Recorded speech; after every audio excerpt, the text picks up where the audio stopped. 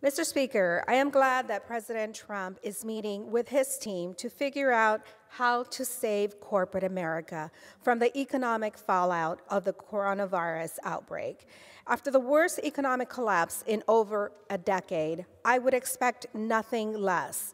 But a corporate bailout doesn't help the everyday workers that I represent.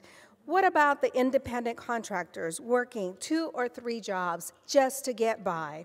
Or the warehouse workers who are laid off because China is exporting fewer goods to the Port of LA and Long Beach? Or the Uber drivers who lose business when a convention is canceled or are forced to self-quarantine? These workers don't have workplace benefits such as paid sick leave. The option to self-quarantine isn't an option when you have to live every day and you have to work and live paycheck to paycheck. Mr. President, these are the stories of real Americans who are bearing the brunt of this crisis, and they deserve relief too.